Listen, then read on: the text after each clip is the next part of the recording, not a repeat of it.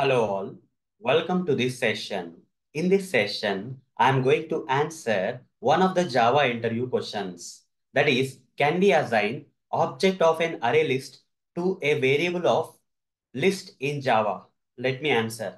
First of all, the straightforward answer for this question is yes, it is possible in Java to create an object for the array list and assign that object to a variable of list interface, variable that is declared with list interface. Why? Because in Java, under collections framework, we have array list predefined class. Also, we have list predefined interface.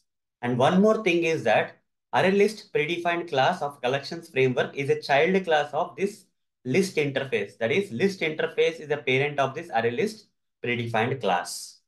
So when you assign the object of a child class to a variable that is declared with the parent interface, that will be obviously possible in Java. Hence, this is also possible in Java where you can create an object for array list child class and assign it to the variable which is declared with list parent class, parent interface. So let me practically demonstrate how that is possible. So for that, I'll switch to this Eclipse IDE and create a new class.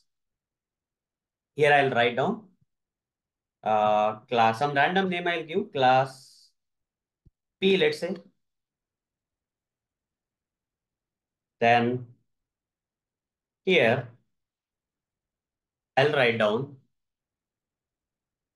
I'll create an object for array list. Okay. Without using list and all, if I have to create an object for the array list, I'll generally do like this. Array list, A list is equal to new array list, where I'm creating an object for the array list. I'm using the new keyword. I'm creating an object for the array list predefined class under collections framework and assigning it to the variable which is declared with the same predefined class, that is array list, which is possible.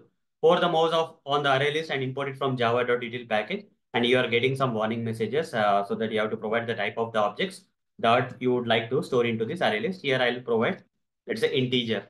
Okay, so it's fine.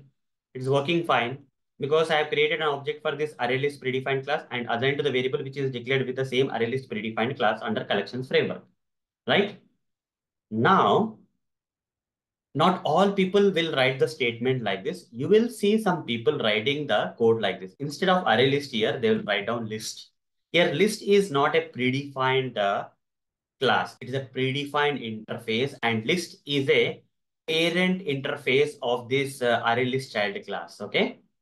Hover the mouse on this list and import it from java.util package, and you see still it is possible. Create using the new keyword, you are creating an object for the array list predefined class of collections framework and assign it to the variable that is declared with list predefined interface, which is a parent of this array list class, which is obviously possible in Java. And you can do all the stuff that you generally do. Okay. With creating object for array list and assigning to the variable of the array list class. The same thing, whatever you do with the statement, right? Using this object reference, you can do after assigning the object of the array list and assigning to the variable of the variable declared with parent interface list. A list dot add. You see, still you can do all the stuff. So here I'll add some integer object 9. A list dot add of let's say 5. Then I'll say a list dot add of say 7. You can add any objects, any number of objects, and you can print it out without any issues. So run the code and list elements will be printed.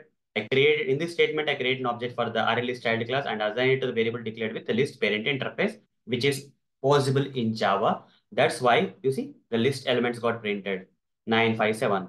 So hence the answer is yes, guys. With practical demonstration, I've answered this question for you. So that's all for this session. Thank you. Bye bye.